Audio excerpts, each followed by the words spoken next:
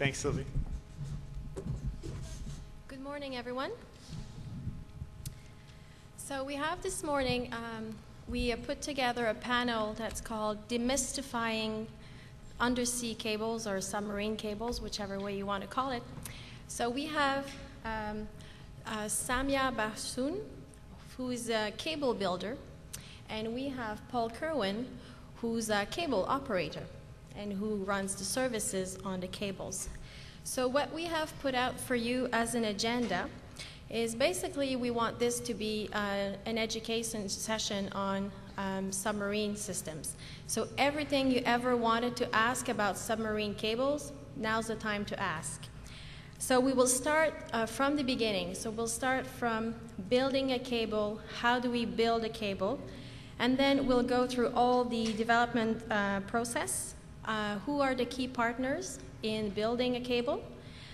What are the typical ownership structures?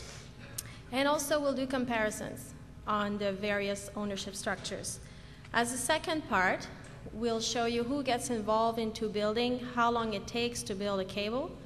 And after that, we'll go into the service layer, what kind of services you can buy on submarine cables. As you know, the Internet is a very large consumer of submarine cables. It is by far the cause of demand for submarine cables, which wasn't the case 10 years ago. So we have with us Samia here. Samia was an engineer at an R&D engineer at Bell Labs, and then she moved to executive functions with P&L accountability. She has expertise in wireline, wireless, terrestrial, subsea, microwave, long-haul, metro, and access systems. She's a real expert in fiber optics. She consulted for Nokia Siemens, Alcatel, AT&T, IDT, Lucent, Tyco, and TeraWorks. She's also an entrepreneur, and she founded her own company, and that company did some fiber optics characterization services called FiberWorks. We have here Kirwan. Paul has 26 years of experience in the telecom industry. Most of that experience is with cable and wireless. He has recently joined Tata Communications. So he has had a wide variety of roles in the carrier business, ranging from customer support, global account management, service management, and commercial and operational management. So we will start now with Samia's presentation, and we will take questions at the end. Unless things are not clear and you're absolutely burning for a question, you can come to the mic, but we would like to have the two presentations first and then entertain questions at the end. Thank you. Samia. Good morning. The first thing I wanted to clarify about demystifying cables is I prefer to use the word undersea. In 1985, when I started working with Bell Labs and I was telling people, you know, I work on submarine systems, they looked at me and they're like, I wasn't sure whether they were impressed or horrified, but I think they didn't want to bang their national security on me. So let's call it from now on undersea fiber optic cable.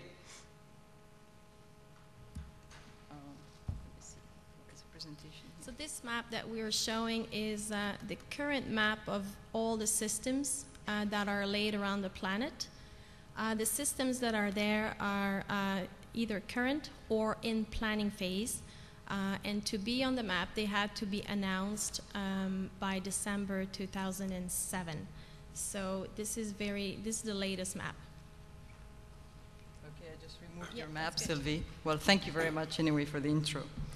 So the first part of my talk is going to be really a technical overview. I mean, Sylvie mentioned I was a cable builder. More precisely, I'm really a cable designer. I don't want to take responsibility for the fishermen fishing out the cable and breaking it. You can laugh, you know. So these are the parts of a fiber optic undersea fiber optic system. In terms of demystifying, it's really not that complicated. It's a transmission system. And unfortunately, I do not have a pointer, but so I'll walk you through it. At the middle of, between the two shores, the green, of course, are the land side. And you have what you see, lines. And in the lines, you will see fiber cables, as pointed in. You will see repeaters. And I'll discuss every one of these components through this talk. And you'll have branching units. And then on the terminal equipment, you will have you have all the transponders and everything. And you also have the cable station where it's all included. And, I'll give a talk for about 10, 15 minutes on this. And please, at the end of the talk, any question you have, please feel free to do it. So let's talk about the cable. I mean, it's really from a mechanical perspective, cable design in undersea is a very, very impressive mechanical endeavor. And what you see in here, you see at the very thin end of that big cable, you see the fiber. And really the fiber is no thicker than my hair. I mean, not the whole hair, but really one strand of hair. And is about 125 micron in diameter altogether. It's really, really very small. And this is where all your traffic is being carried. And in order to protect that cable, you basically have some steel around it. You have a copper conductor, and one also of the reason of the copper conductor is that also you have to power your electronics in the ocean by sending power through this conductor. And of course, around it you have a polyethylene insulator. And what you see, the last stage of that cable is a steel armor. And you don't always use it when you go into deep, really deep ocean. But as you get closer to the shore and to more challenging territory, you start using the steel armor. And we call it armored cable versus lightweight cable on your right-hand side. This, I would say, is absolutely the most impressive piece of equipment in the undersea cable systems. Impressive, why? Because your entire design, the entire design of any system you have out there and the progression of cable system and their capacity resides in the design of that element here. Not only from the physical standpoint, because it has to withstand depths.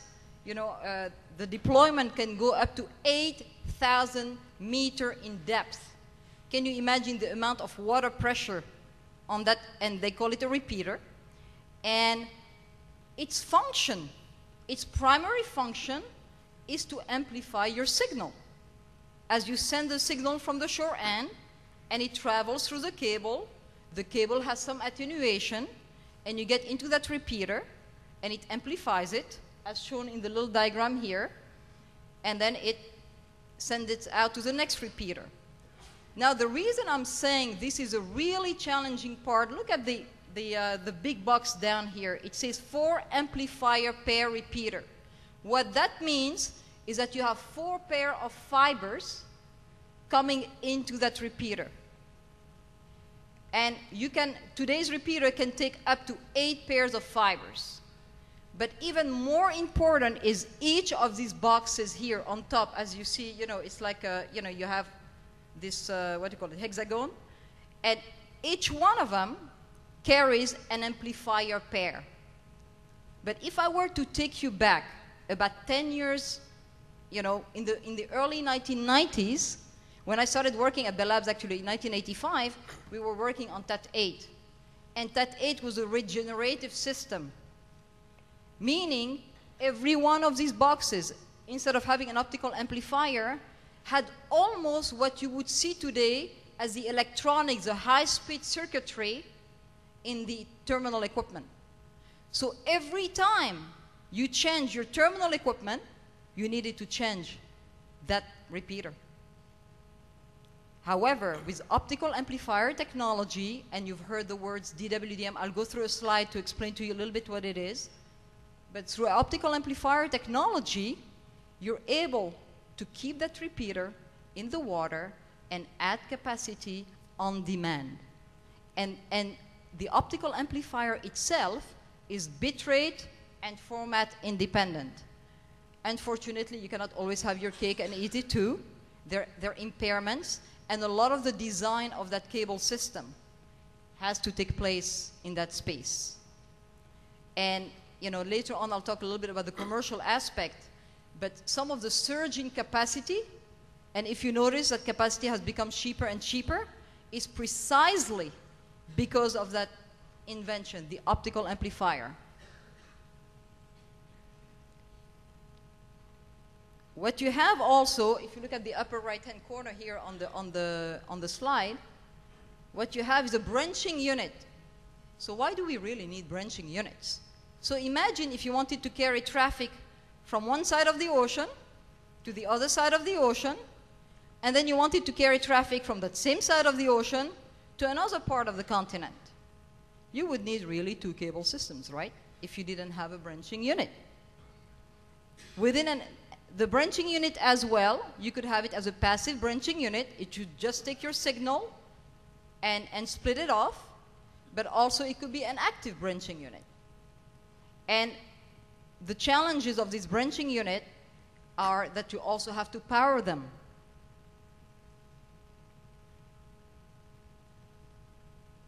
Then we go to the cable systems.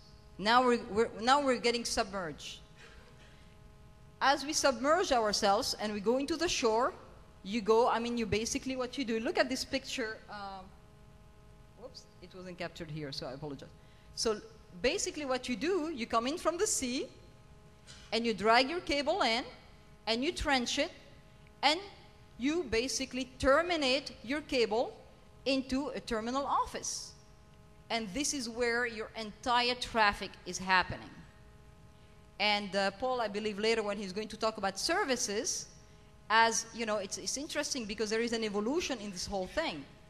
Is the cable station were exactly near the shore, because it really costs a lot of money to actually trench the cable, terminate it. At that point, you're actually getting some armoring in the cable.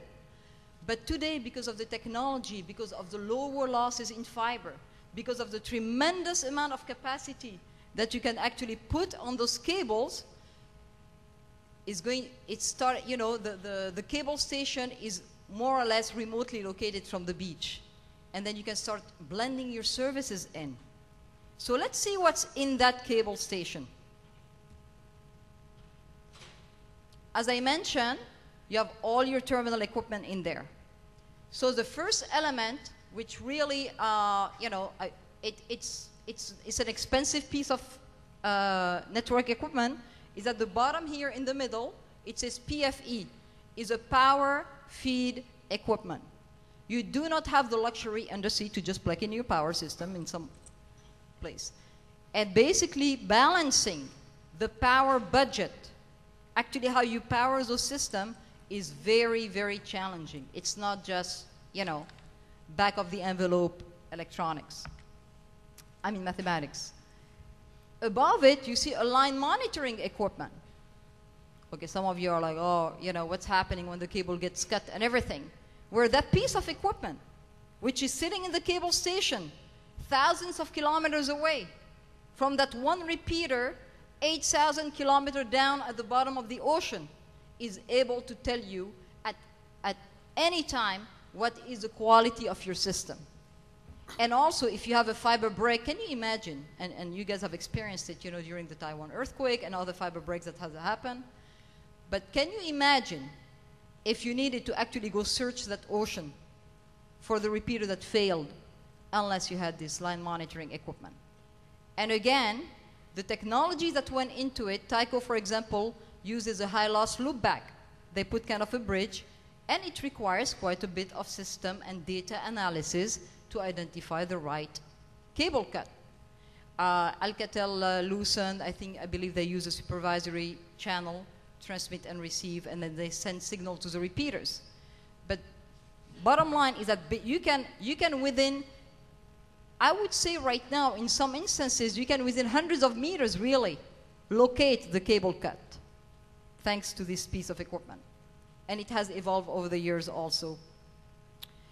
Also, from a monitoring perspective, in your left-hand corner, You see that little computer, your craft terminal interface is your element management system. So when you terminate the cable in some little hut, you have, maybe just a craft interface that talks remotely to the system. But that piece of equipment and all the software behind it will really provide you with network management of this entire network and some supervisory. But last but not least, you see on the right-hand corner here a really tall piece of equipment. This is what you call the high performance. This is the terminal equipment. This is where your data is generated, sent into the ocean, and regenerated at the end. So I'm going to focus on that because, again, from a design perspective, when we talk about DWDM and wavelength division multiplexing, this is where the design has gone into. So far, so good?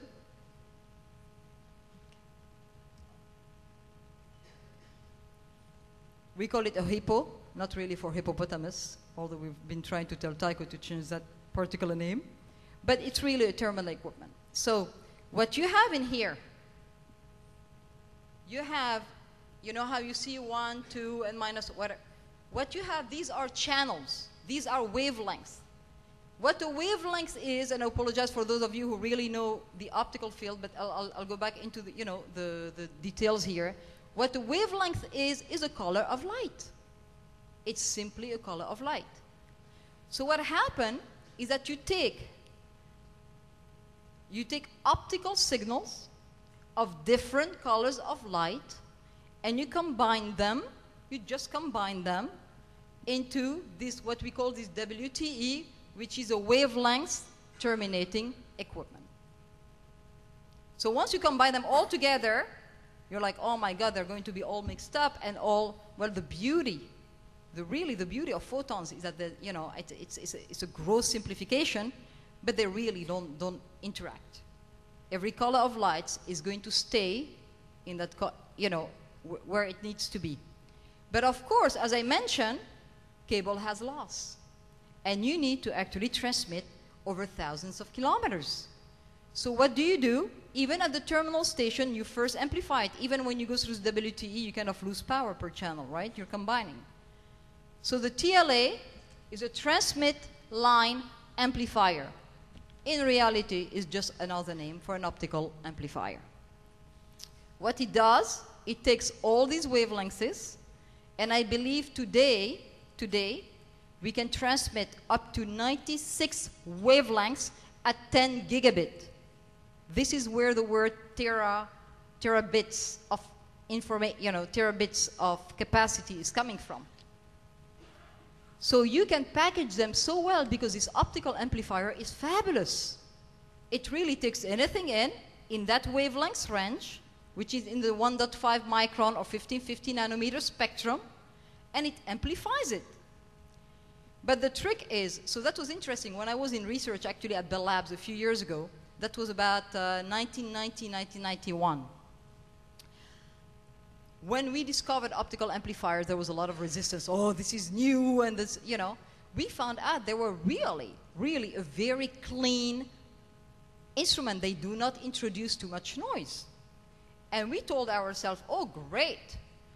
We're going to put one channel, it's going to get amplified. We put 10, they'll get all amplified equally. Well, as we all know, we are not all created equal, although we really like to think so. What happened is that the optical amplifier on its own has a profile. It has an amplification profile. And what you see in here, it favors some wavelengths over others. So just imagine, I've just taken some wavelengths, so many colors of light. Each of them are carrying 10 gigabit of capacity. I take them through that amplifier, and guess what happened? The middle one gets really strong. This is a Darwinist law of optical amplifier. And the one at the edge kind of are left behind. But thank God, we have very good scientists out there that figured out a way to cheat the system. So here I put the repeaters. So every one of them, by the way, every TLA, every optical amplifier is one of those boxes here. I just wanted to put it here in perspective. So what do we do? There is an element I didn't show you in the first view graph. It's called a gain equalizer. It's that little box in red. Looks like a repeater. It's boxed into a repeater shell. You know, we use a sim mechanical design, but it's a gain equalizer. So it looks like that. And what it does exactly what I told you earlier. It equalizes the gain. So what we do, the wavelengths that are a little bit less favored, we give them a head start. At the shore, what is called is a concept of pre-emphasis. Then it goes through your chain, and the wavelengths at the middle are catching up because the amplifiers and the repeaters are favoring them. And then you have this gain equalizer, which is placed not only in one spot, I mean, sometimes there are more than one in the system, and it basically equalizes your channels, and it gets transmitted. It levels off the playing field, really.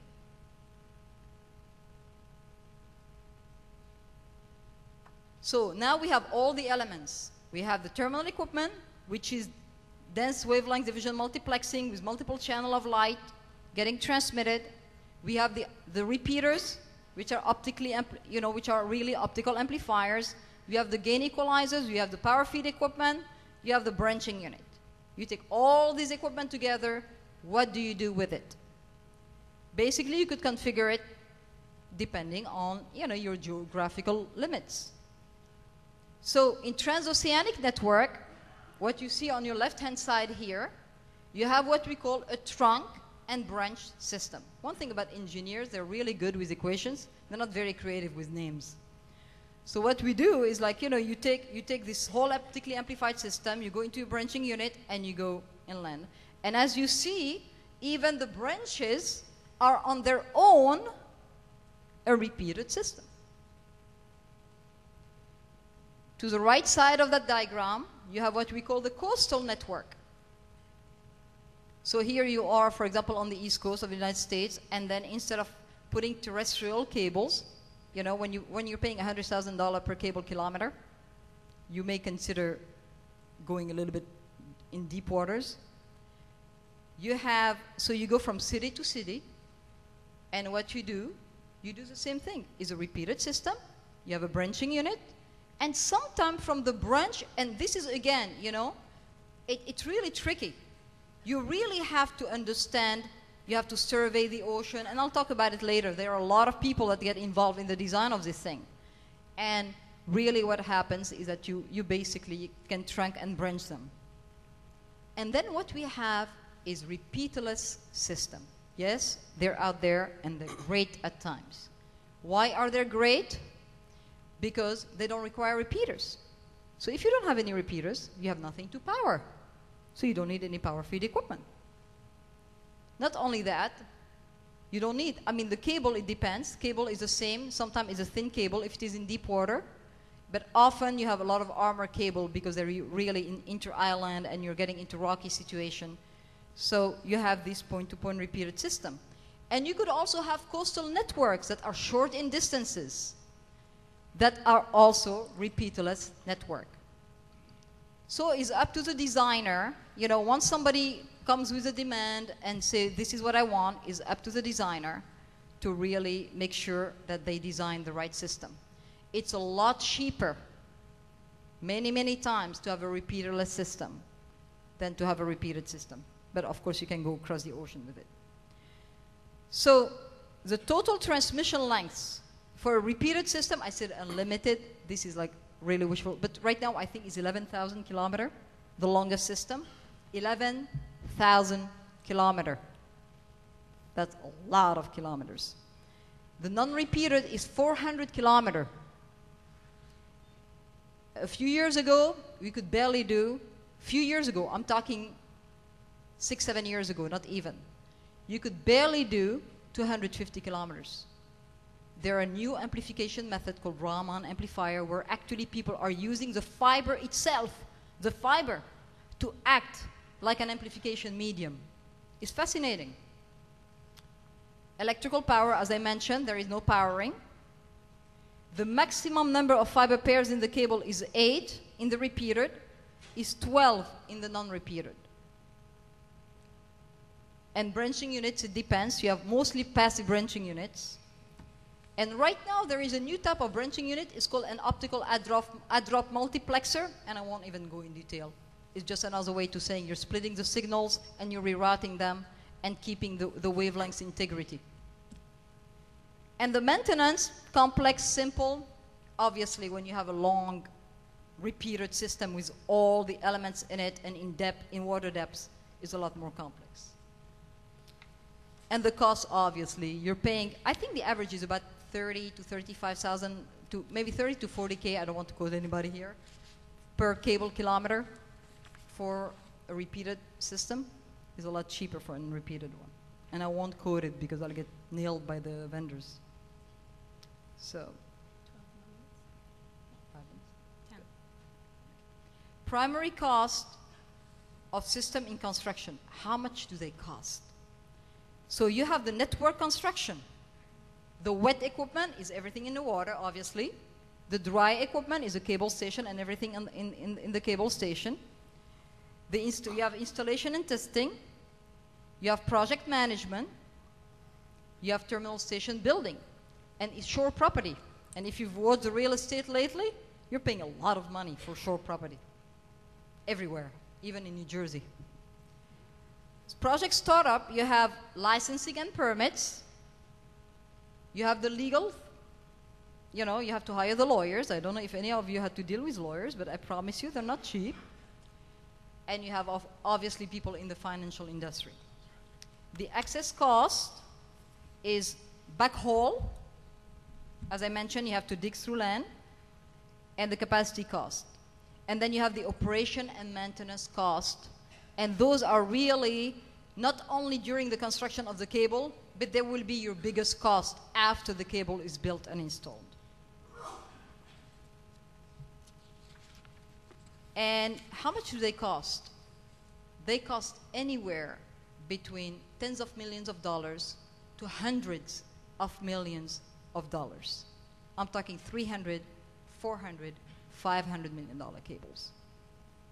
And if you look at the breakdown, and this is a beauty, and here in this histogram here, what you see that the first upfront cost, when you go out there and install a system, your first cost is a cost of your wet plant. The repeaters, the cable, all that stuff. Then, and why is your dry plant cost so cheap, relatively speaking? Because you're not loading the system completely. You're just putting what you need. But as you go further and further and implement, your dry cost becomes an increased number of wavelengths for your system. Your dry cost, your terminal equipment begins to take over the cost of your entire system. And it's really a balancing act. How much capacity? How much are you willing to pay? And what is it that you need?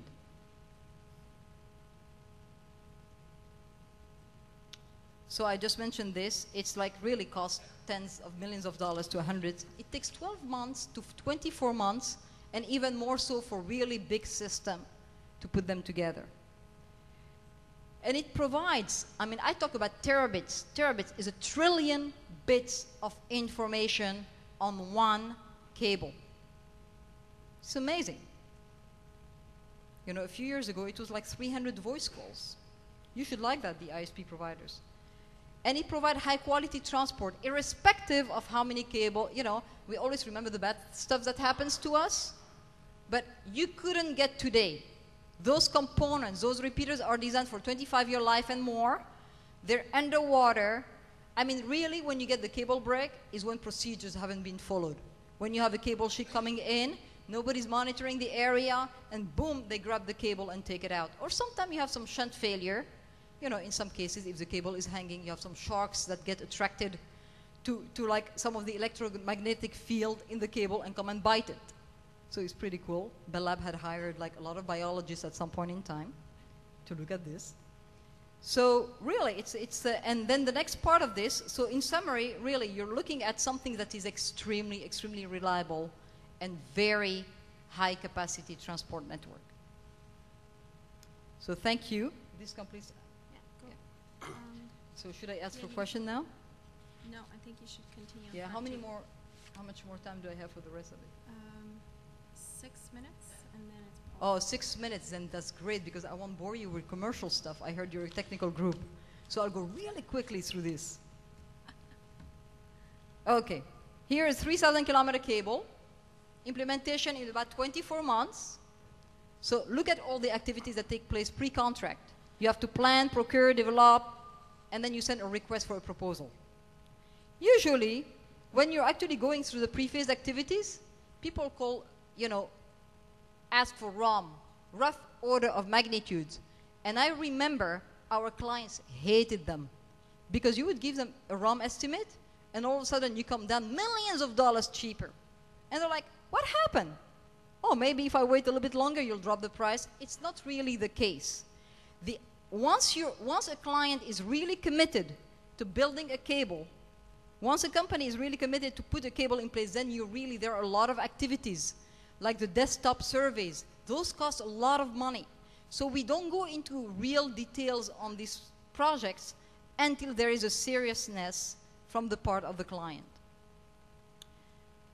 And then you go all the way, you do the detailed design, and then you commit the manufacturing. Because some of these repeaters used to cost us $1 million a piece. It's cheaper now, but they were that expensive.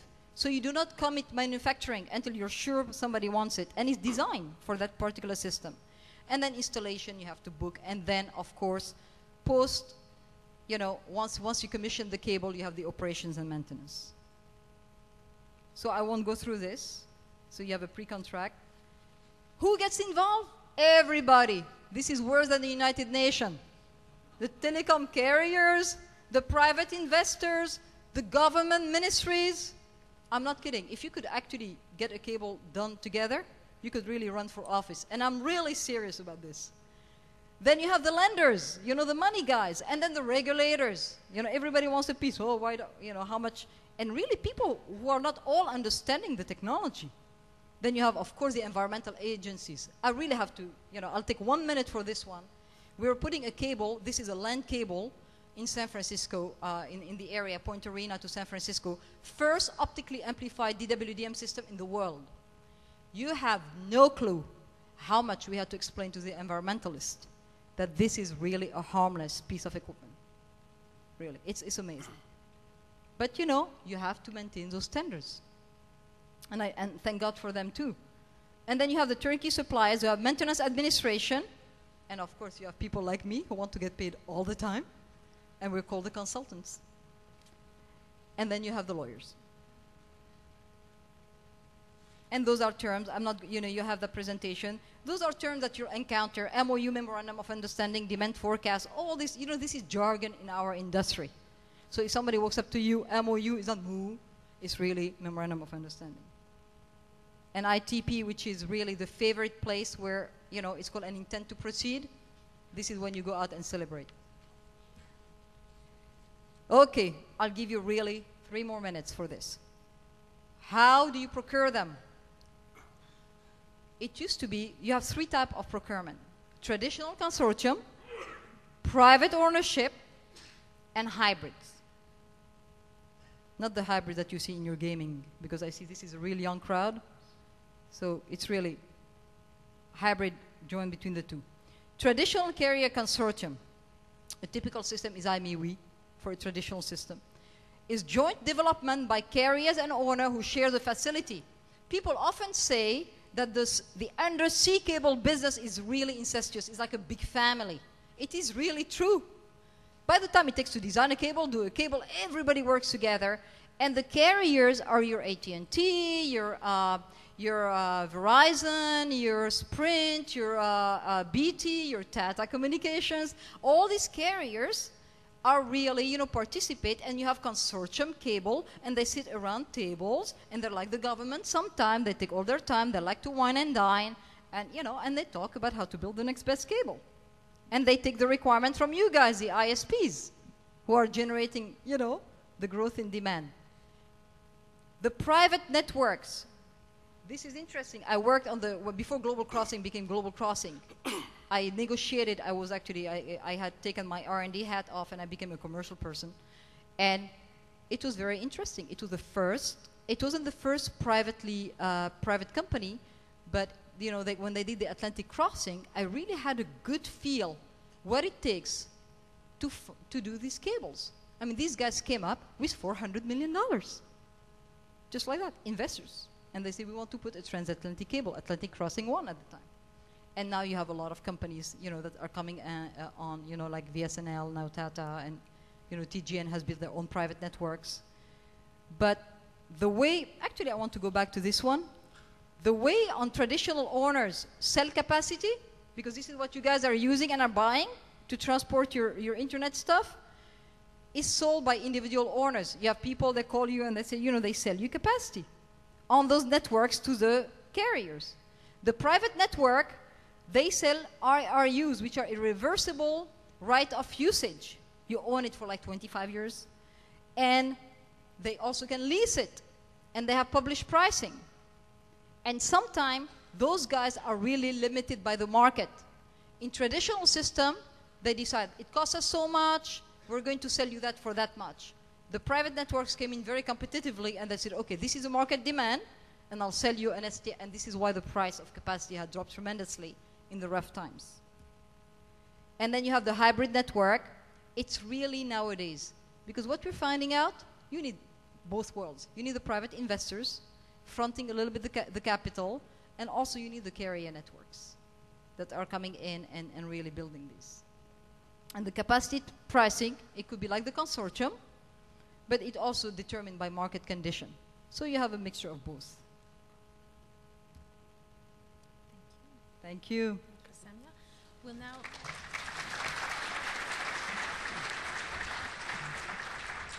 No time for questions? We'll do after. Okay, Yes. very good. We'll take the questions after for all parts. Now we'll move with Paul, and Paul will give us an idea of how these cables are dropped in the ocean and what can happen to them when everything goes well and when everything fails. And also he will give you a good overview of what are the services, excuse me, what services are offered on cable systems. No, I think you need to get out.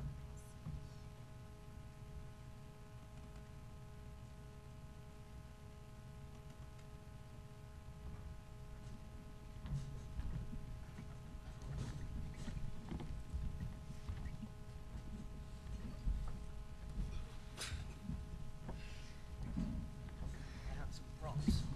I should have had that to keep people on time. Good morning, everybody. Samia did a wonderful job, though. She actually stole some of my thunder, so you'll see some repetition, I'm afraid. But thank you for having me here. Most of my esteemed colleagues in the cable industry, submarine industry, and capacity are actually in a conference, a similar conference down in Washington this week, International Telecoms Week. So for your sins, you've got me, the poor substitute. But I've been around cable systems for a very long time. Been around cable operators, cable depots, you name it. There's an awful lot goes into submarine systems, as you just saw.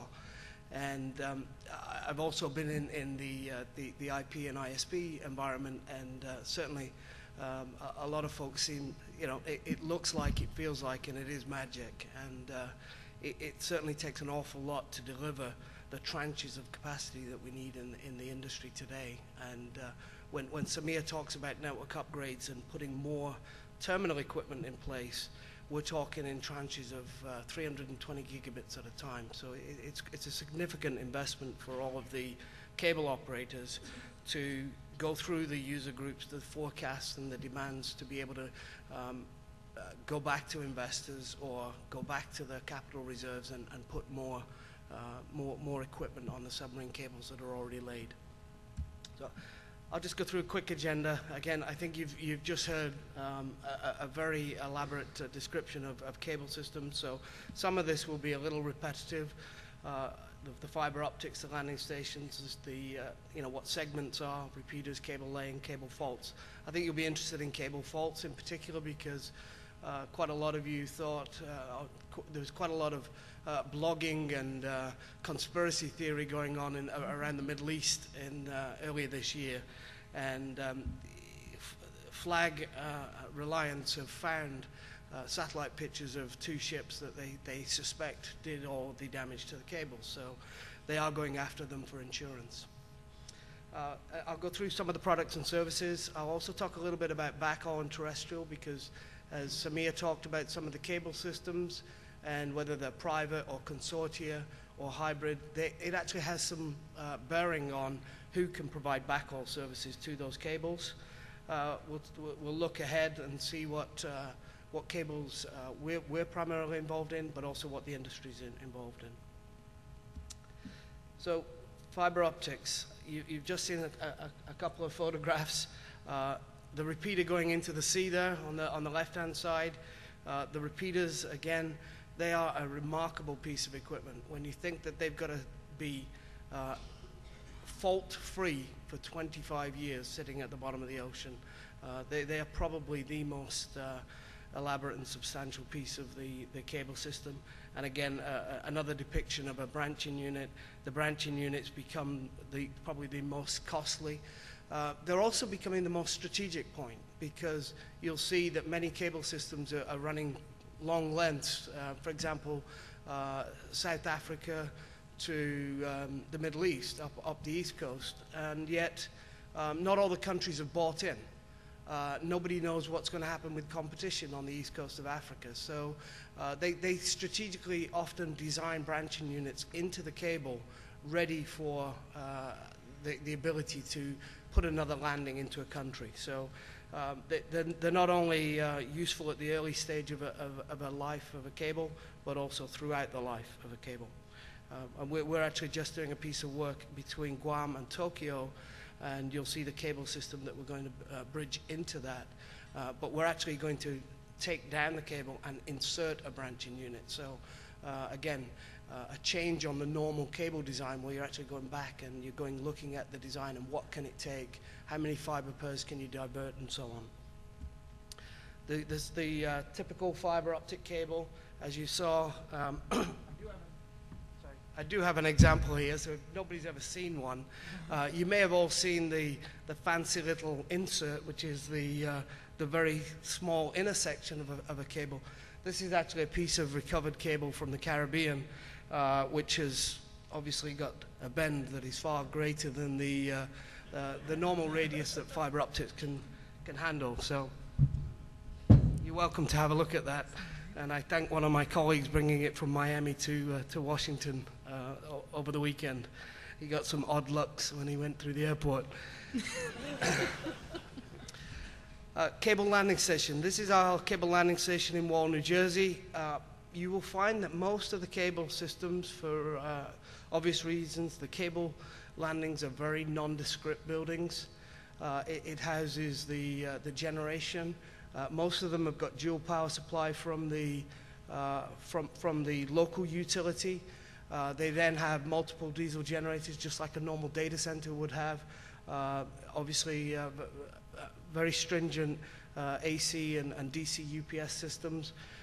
The main thing also, which Samia didn't mention, on the PFEs, it's, depending on the length of the cable, again, the power equipment is one step ahead again because it's constant current, and when constant current, I'm talking correct me if I'm wrong, but 7,200 milliamps plus or minus 1 milliamp. It has to be absolutely perfectly clean, and we're talking thousands of volts DC, 7,200 milliamps, and constantly fed and very, very clean. The cable laying. I think many of you, if anybody's on the East Coast, if you drive up by Baltimore, you'll see the Tycom cable ships just after the bridge on the right-hand side, a couple of gray-looking Dower ships. There are probably 12 companies worldwide that house their cable ships, and they strategically place them across the globe, whether it's Baltimore, New Jersey, Southampton, Bermuda, Viga in Spain, and then you go out all across the Pacific. And basically they're all located primarily down to the maintenance agreements that they're covering. So there's an Atlantic Cable Maintenance Agreement which covers multiple cables. There are privately, there's Global Marine that does global crossing cables and so on. But in the main, they're strategically placed to get to the faults as quickly as possible. The cable depots have to house multiple cable systems, multiple lengths of fiber, different repeaters.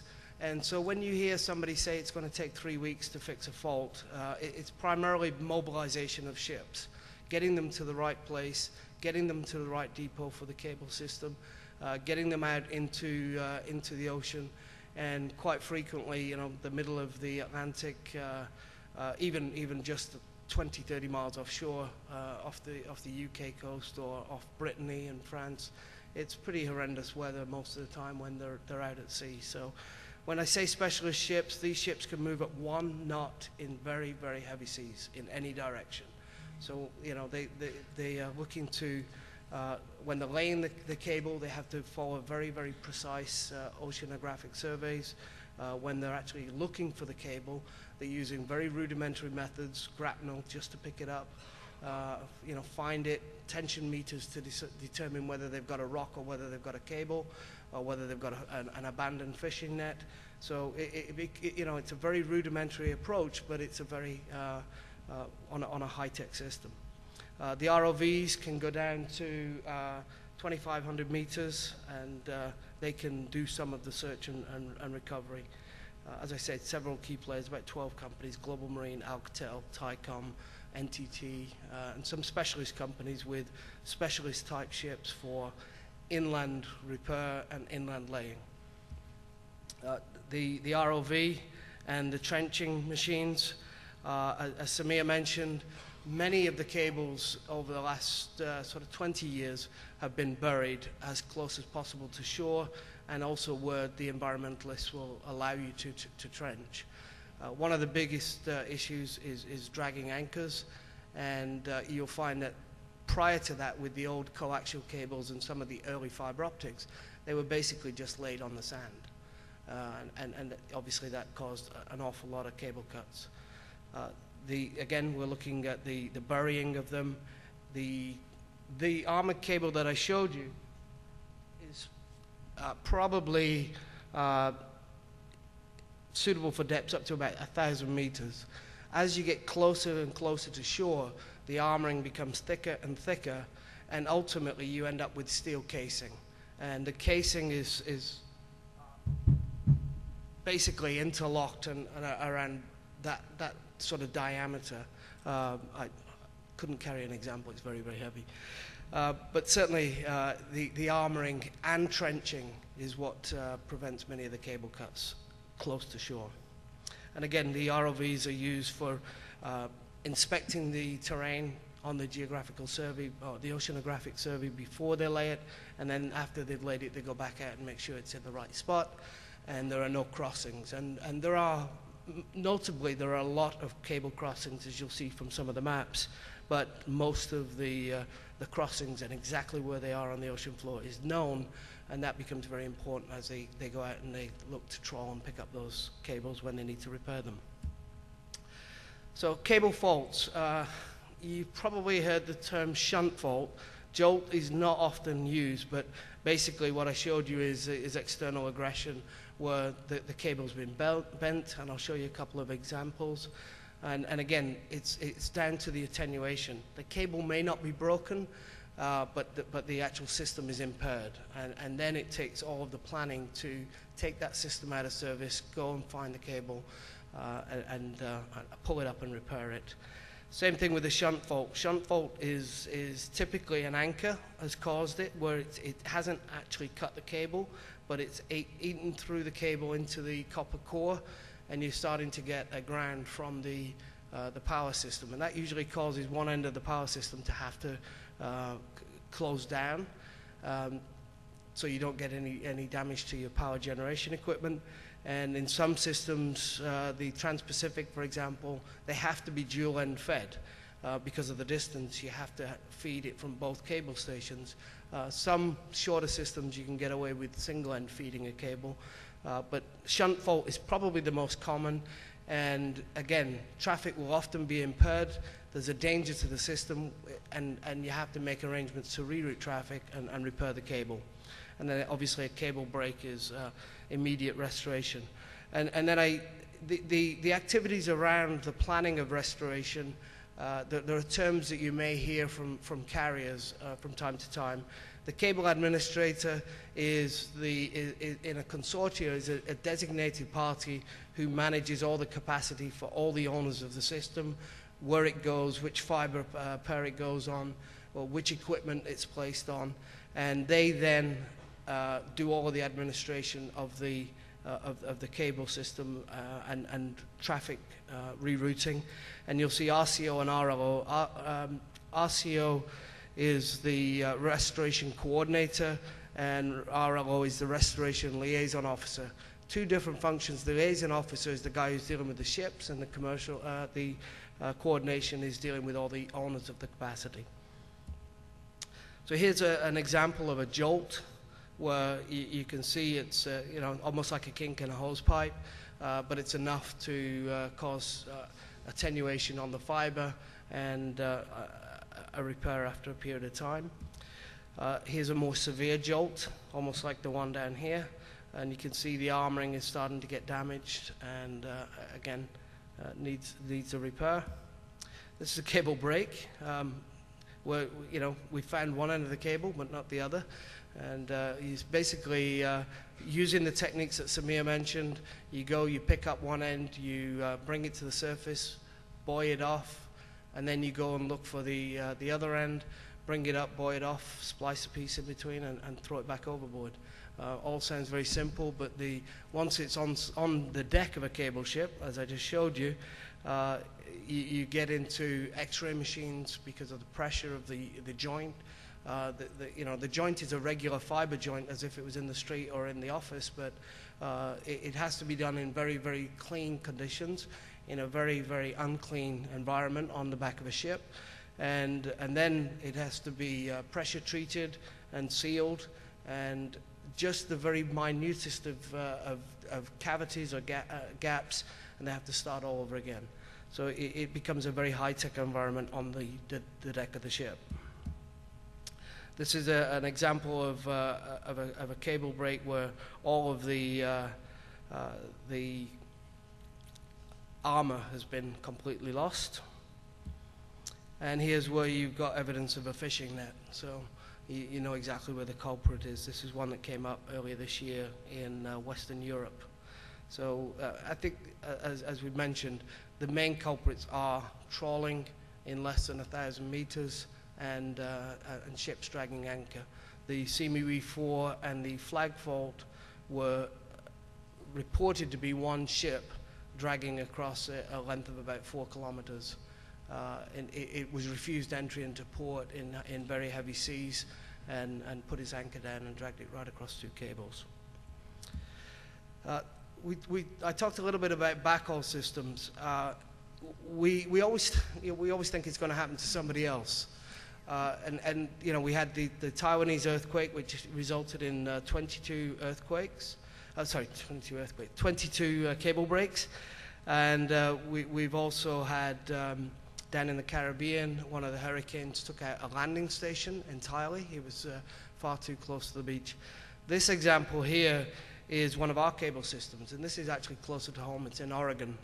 It's one of the backhaul sections from Nadona Beach into Portland, and it runs through beautiful countryside, but as you can see, we had many mudslides, and we're talking probably three years in total to repair this, because as you can see, it's along the railroad track, and they have to fix the railroad first before we can actually relay a cable along those rights of way. So that's really, it's quite dramatic. As you can see, there were multiple segments. So when it comes to your planning, it's very important that backhaul is also considered. It's not just the cable landing. If we talk about the different types of systems, if it's a consortia system, usually the owners of the initial capacity and the funders of the cable, the likes of AT&T, ourselves in India, the likes of BT, Verizon, they will normally be the primary backhaul providers. So they will bring the capacity back to a city, New York or Washington.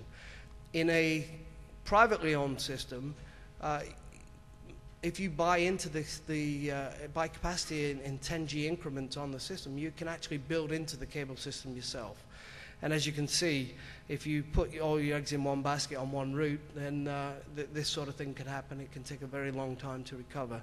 We actually have 2 routes back from the cable landing station in Nadona, so we've been able to overbuild on the second route to restore traffic. But it does cause some significant delay in bringing up capacity again.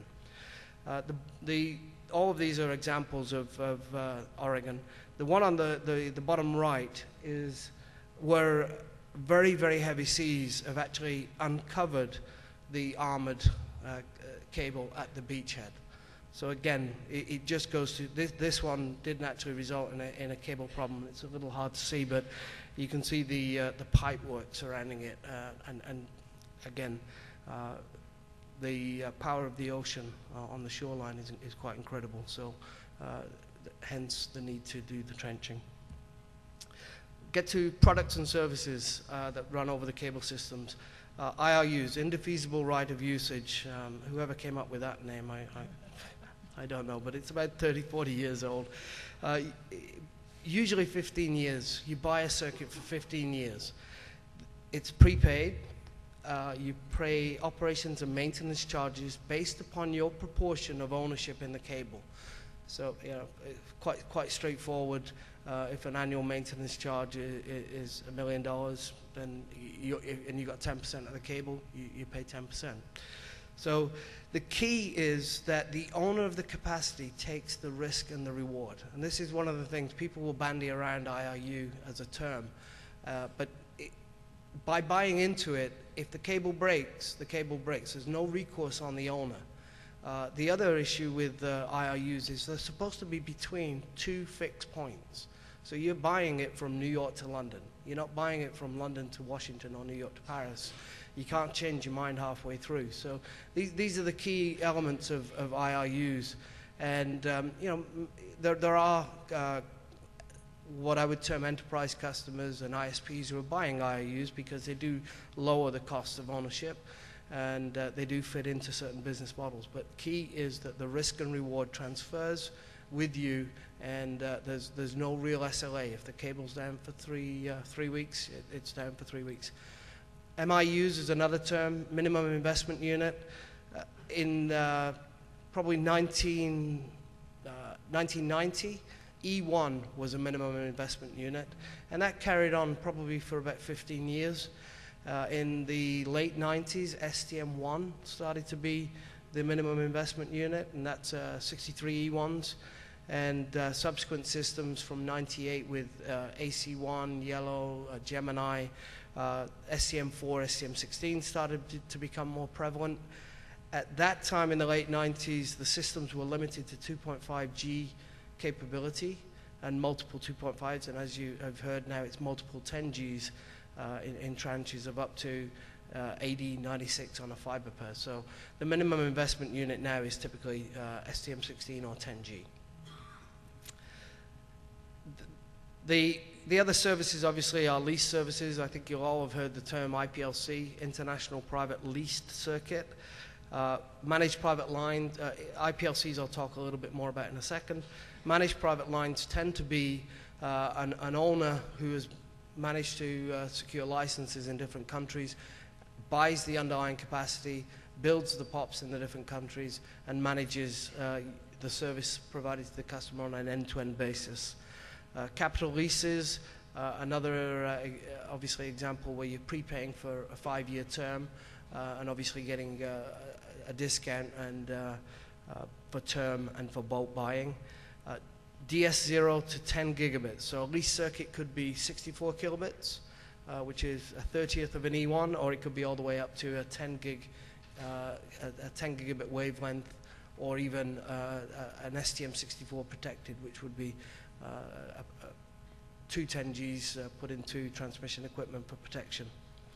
Ethernet private line becoming very, very prevalent these days.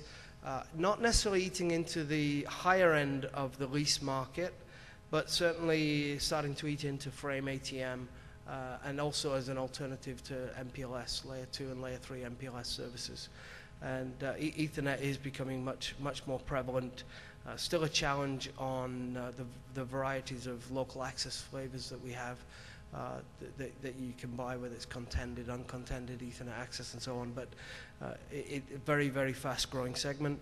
VPLS, virtual private line, running over layer 3 MPLS services. I'm sure you're all familiar with that, and running it on your own networks.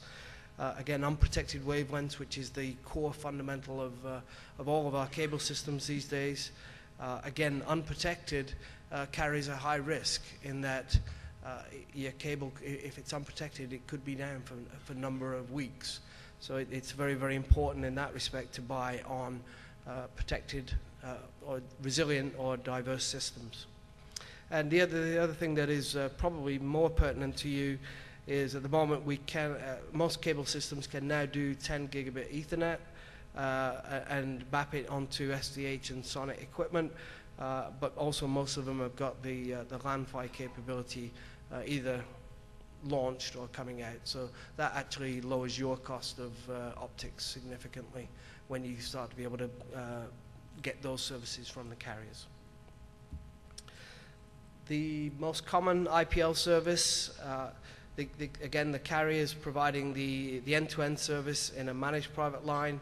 All protection schemes are possible, and it's always available on all the primary routes in the network.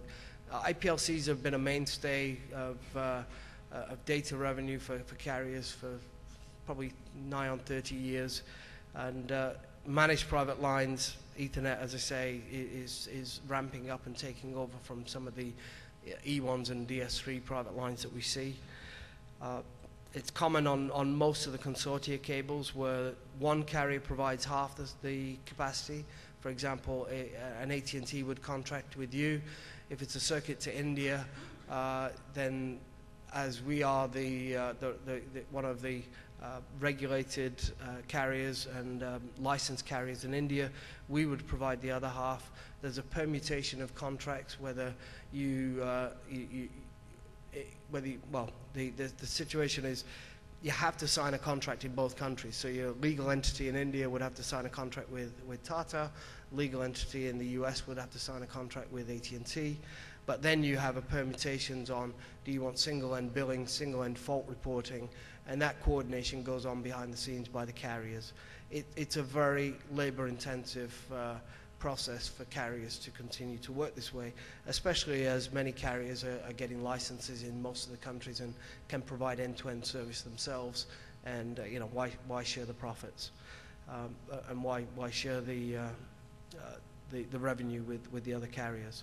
So this is really phasing out. Half circuits are phasing out. There's still many of them out there, but it tends to be DS0s, sub T1, sub E1 type of IPLs. Unprotected service is typical in that if you have designated an IPLC on a particular cable path, there is no automatic restoration. You typically will pay a premium for automatic restoration. For example, CME4 going down, only certain bearers have been designated as automatically protected on CME3, and in the situation that we all ran into where some restoration have been procured on flag. So CME4 goes down, flag goes down, there's no third option. So restoration, as it says, may be available by the consortium. An alternate cable may be available via consortium, but when you're buying an IPLC, it's absolutely critical you understand what restoration is provided. Protection, auto auto protection, service provision with unprotected two-fiber handoff. Typically, most ISPs only want two-fiber handoff. They don't have transmission equipment. They only have a router. They don't have 1+1 protection. You're buying unrestored routes from multiple operators. So this is typically what we would supply to ISPs, whereas 4-fiber would be if a carrier is buying an STM16 to set up his own network, or a large enterprise is putting some optical switching in place where they want 1+1 protection and expect us to provide the underlying route protection.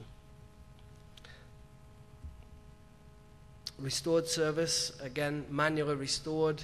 It can take anywhere from, once a cable break is suspected and traffic has to be moved, as we talked about earlier, the restoration coordination kicks in, the RLO kicks in, and this is where you have predetermined plans in place between carriers as to which system you're going to use, and then you start to implement your restoration plan by meeting that carrier at various alternate points, various alternate cable systems. So this is again very manually coordinated with phone calls between NOCs and reading up on plans and implementing switches in the network, and it can take anywhere from 30 minutes to 4 hours. With consortium arranged, when they're moving massive amounts of traffic, it can take up to 15 hours. Again, unprotected service, unprotected handoff to you, the customer, and also if the cable system goes down and you bought unprotected, you're down for the length of the cable repair. Service level agreements, I think everybody will be fairly familiar. These are basic level service level agreements. Premium protected service, anywhere from 5 minutes to 4 hours. You get a percentage based on your monthly recurring charges, percentage credit, and increments from that point on. And as you can see, with when it gets into subsequent 24-hour periods, that is a very challenging situation for a carrier when a customer's bought premium protected and they're down for longer than 24 hours. Same thing, premium protected could be a mesh protection. For example, across the Atlantic, where there are probably 7 different cable systems, and carriers build diversity and capacity on each of them, they can employ optical switching where you could have 1 for N protection rather than your traditional SONET or SDH where it's 1+1 protection. Protected is your typical 1+1, and unprotected, as you say, no credit for almost 4 hours, and above 4 hours you start to get into meteor credits and rebates. Talking a little bit about network operators, consortium examples are all cables you're familiar with. You'll have heard the names: TAP14, CMUV4, Japan, US, APCN2 around the Asian region, and then wholly owned, which has been has grown. This sector has grown significantly in the last 10 years with Tata, which some of you may know. The Tata Group bought the Tyco Global Network about 3-4 years ago. The intra-Asia cable, which we're building, Tata Indicom is India to Singapore. Apollo is UK and France to New Jersey and Long Island. 2 separate fiber systems, 2 separate fiber lays joined together as one system. Hibernia is from Southport in north of Liverpool and Dublin across to Halifax and Lymm. 360 Americas is New Jersey, Bermuda to Brazil. Global Crossing have multiple cables in Mid-Atlantic, South Atlantic, and across the Pacific, and also down into South America. Flag, Reliance Globalcom, many systems throughout the Mediterranean into the Middle East and around into Asia. Gemini, Bermuda and Hugo, and Columbus Networks, which is the example I gave you. Columbus is around the Caribbean, and they are doing an awful lot of work in multiple countries from Miami, Dominican Republic, down to Venezuela, all back through Central America. I'll talk a little bit more about Gemini, Bermuda, and Hugo in a second. Very interesting. Looking ahead, as Samia mentioned, there's an awful lot of money goes into a cable system. Gemini Bermuda was a relay of an old Gemini system. And when I say old, it was laid and commissioned in 1998, and it was taken out of service in 2004 with a 25-year lifespan. The interesting thing is it was only 2.5 G capable for that distance across the Atlantic. But as Apollo came in, Hibernia came in, Tycho came in, the capacity and the cost per unit was dwarfed. And Gemini was a joint venture between MCI and Cable and Wireless. And basically it was retired, everything put into mothballs, the cable landing stations, and the cable was laying on the ocean. It was determined that with the optical amplification, it could be reused and just refitted at the cable station to put multiple 10Gs onto it. And basically the cable was, the southern leg of the cable from New Jersey to the UK was cut in the middle, and half from the UK was relayed to Guernsey and into France, into an existing landing station, and the other half from New Jersey, the existing landing station, was relayed down to Bermuda. And that cut the cost of laying a new cable, single-threaded cable to Bermuda in half, basically because there was no permitting, no trenching at either end, no cable building. There was only the re-equipping of the line terminating equipment and some of the power supplies. So it's become an interesting concept in the industry that you can actually, if the life of the cable is less than 10 years, you can actually pick it up and reuse it. There are new cables that are being deployed, and I'll talk about a few of those. System upgrades, as Samia mentioned, tranches of 16, 32 wavelengths at a time on multiple fiber pairs. And we're also, there's a 200 million investment in the intra-Asia cable, and this will give you a sort of guide on the route distance, the number of branching units, and what you get for your $200 million. So this is the intra-Asia cable. It runs from Singapore with branching unit for Vietnam, Hong Kong, Philippines, and this is where we're branching into the existing Tokyo Guam cable. So really it's from Singapore to somewhere in the midpoint between Tokyo and Guam with a new branching unit, and that is going to start on the 17th of June. The importance of this, as I step through, is when you look at it in perspective of the earthquakes. Most of the cable systems that are overlaid on it all ran through the Taiwan Straits. And what the cable is, the survey has done is take it as far away from that seismic activity as possible. So not only is it an important cable for Philippines and Vietnam, but it's also very important for as much diversity as possible from all the existing cable systems. The other one is Eurasia, which is coming in 2009, 9,000 kilometers, 1.28 terabits. Again, leveraging existing landing stations. IMEWE in 2009, very similar routing. This one is more of a consortia cable. The CECOM cable going up the east coast of Africa.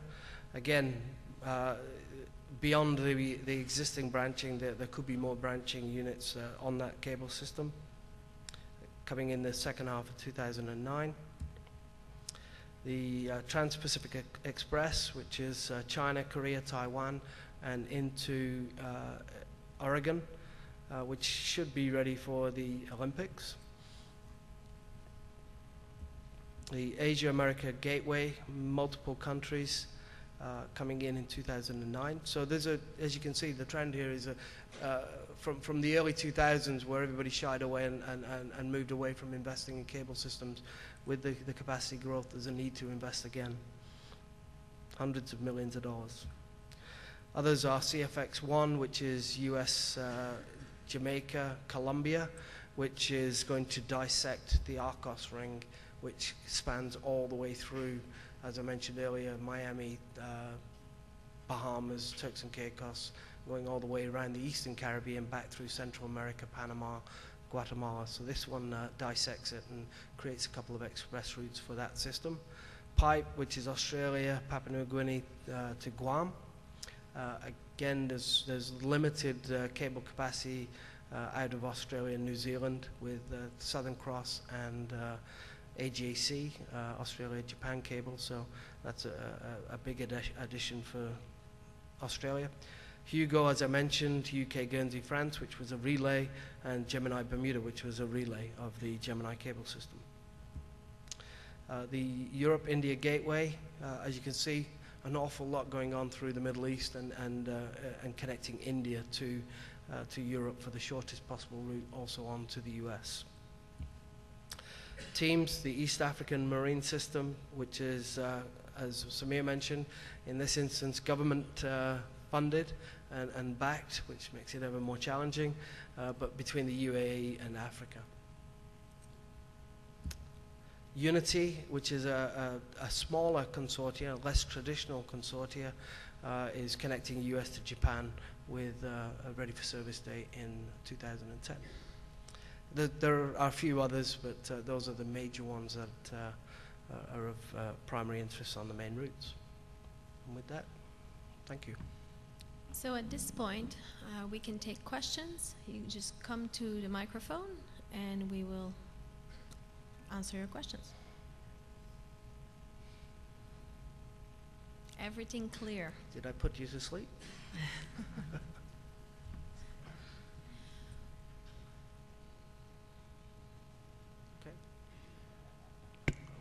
Anton Capella, 5 Data. I'm curious about the power for undersea repeaters. Is that one single conductor between them and like a positive end in one continent, negative in the other? Or what's the makeup of that? Do you want to talk about ground earths? Very rudimentary. Every system has a very significant earth at the beach manhole. It's quite. That's really the long and short of it. It's a very deep built ground earth, just like you would see at a data center. I'm thinking though. I guess my question is, how do you get a voltage differential between the either end of that cable, or is the entire conductive path forward and back in the same sheath? I guess it wasn't clear in the slides there. You actually have a power feed equipment coming on both ends, and you really you balance. Basically you have a voltage differential. Sure. At any, but you balance it so you come on each end because it's actually pretty long. That's what maybe this is your curiosity, right? Yeah, exactly. I guess right. It wasn't obvious if you put positive and negative, if you will, coaxially or triaxially, whatever, down the cable, or if it was continentally differential. So it's actually a differential. So you come from both ends and you actually balance the line. Okay. At some point in the cable. That was the intuition, but it wasn't. Thank you. Yeah. That's amazing.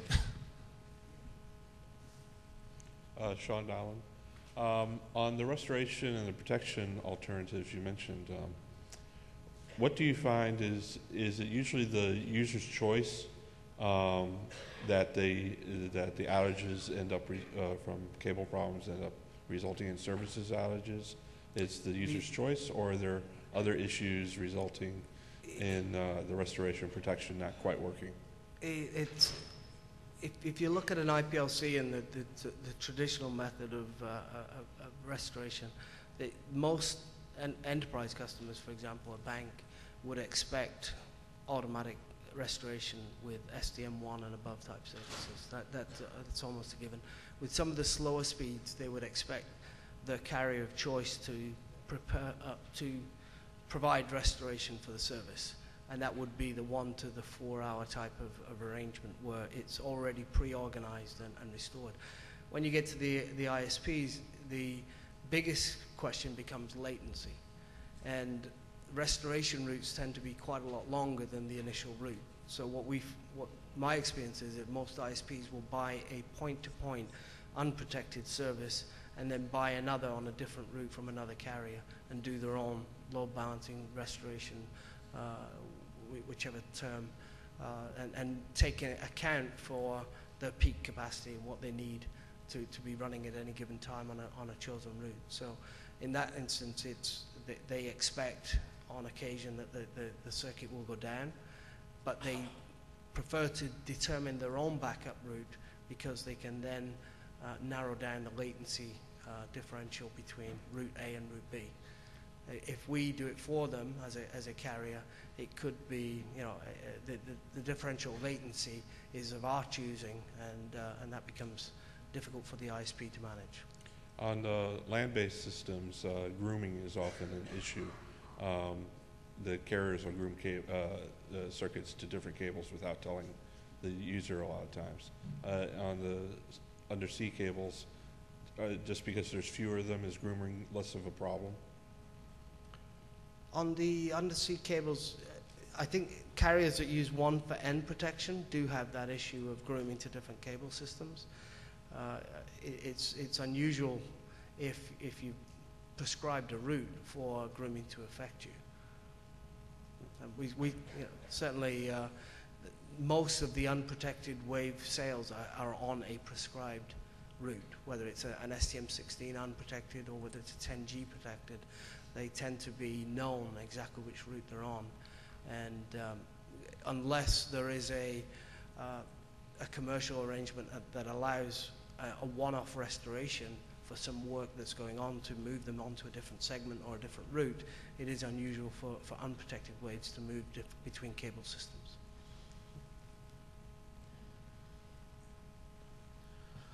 Hi, Brian Dixon, Affiliates, formerly with Teleglobe a long time ago. For the cable landing component, obviously there's trenching that goes in to get it up to the actual terrestrial facility. Mm-hmm. Is it reaching the point where there's enough new cables going in that for some terrestrial locations, putting in the equivalent of a large conduit for the shore landing would make sense? I mean, when you do terrestrial digs, typically they'll put in a large conduit and then pull fiber through it. Is that something that makes sense in a landing situation for undersea? It has been done where multiple ducts are run from the beach landing to accommodate new cables coming into it. Yeah, that is part of the foresight that goes into it. Interesting. Each cable from the beach manhole, each cable system does have its own unique backhaul path, which is typically, some of the beach landings may be half a block in, and as we saw, Cancun got washed out, or they could be 3-4 miles inland, or even greater. But that conduit from the beach manhole to the landing station is typically a single route, completely independent of any onward backhaul terrestrial system to the major city pops. It's completely independent because it is running power also, whereas typical fiber optics is not. Completely unrelated question. What about the new technology coming down the pipe, 100 gig? Are you guys planning for that on the undersea systems? I believe right now they're talking about 40 gig, right? Well, 40 gig terrestrial is already in service, but I haven't seen any examples of 100 gig in the You're talking yet. about single channel 100 gig? Yes. Yes. Yeah, it's really in development right now. And I know, but in terrestrial they've done ultra long haul system at 40 gig. But again, remember when you apply them to undersea, you're talking about really providing the reliability and also the cost effectiveness. Because when you go the longer distances, you have some non-linearity and dispersion effect in the fiber that have to be mitigated. So it's a little bit more complicated. Thanks. Vikas, AOL. It appears to me that the repeater is a single point of failure. Is that true? I'm sorry, Vikas, what was that? It appears to me that the repeater is a single point of failure. Is that true? in a linear segment, absolutely, yes, it is. And that, hence the very, very extremely high mean time between failure on repeaters. The example that I showed you, without touting somebody else's product, but they claim not to have ever had a repeater failure. And that's a Japanese company, NEC. And just to complement this section, so so the cable failure will take out the repeater, obviously, right? I mean, when you have the cable cut. Within the repeater, you have redundancies. Not only the quality and reliability of the components that go in it, but the actual design. Let's say if an amplifier fails, you have some redundant paths within the repeater. Oh, okay, all right, thanks. Hi, Tony Tauber, Comcast. Doesn't need to be a long answer because I know it's just about to be break, but what about decommissioning? Do they ever, well, I'm sure things end their lifetime at some point, and do they ever decommission things earlier than their expected end because the technology is just not really worth the investment? It's gotten so slow and small capacity that it's really not even worth powering anymore. Well, Gemini was a good example of that. It lived for 6 years on a planned life of 25, and it was both a segment of it was both decommissioned and then reused. In terms of decommissioning and picking up the cable, I personally haven't seen any examples, but I know there are companies that will recover cable where absolutely necessary, and most of the contracts do have clauses that the cable has to be should be recovered at the cable operator's cost if directed by a governmental agency. But it's a little vague, and not too many of the cables have actually been picked up and recovered and recycled in the traditional sense of recycling. Hi, Keith Wong, Connective. One question. It seemed like you showed a lot of new fiber builds. Can you put that in context with history? Is it a lot more significant now in 2008 to 2010? And second part to that, how has that changed the pricing dynamics for transatlantic, transpacific? Obviously, when you say in the context of the street, the investments that are going in? No, in context of historical fiber builds. Because it just seems like there's a ton of new projects coming on board. I can take that. Go ahead. Yeah. There has been, there was a lot of fiber constructions in the early 90s, yeah. And it created what we called in the industry the fiber glut. Mm-hmm, mm-hmm. There was an abundance of fiber everywhere. And then the dot-com boom happened and the bust happened, and a lot of carriers went bankrupt and cable operators went belly up. And that inventory of submarine systems stayed on. And it's only now, 6 years after, that we have finally exhausted the excess capacity in the submarine cables.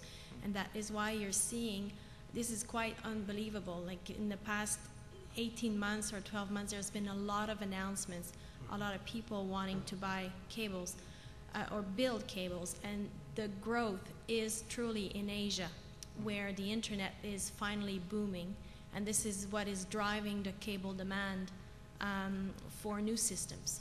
So all these investments, if you look at the investment path, they all have either China or India as landing points, and those are the sought after routes.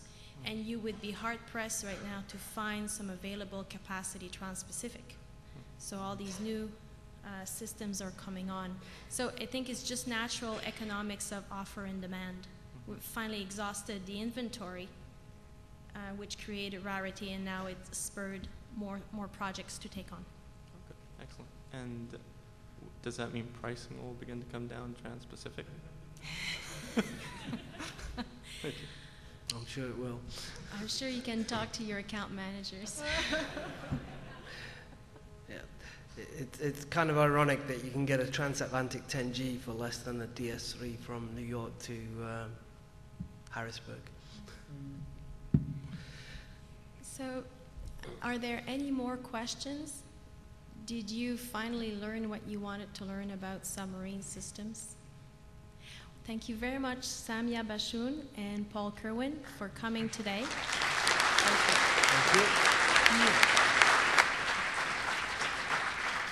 You have shown great examples, great pictures, and your explanations were very clear. Thank you so much.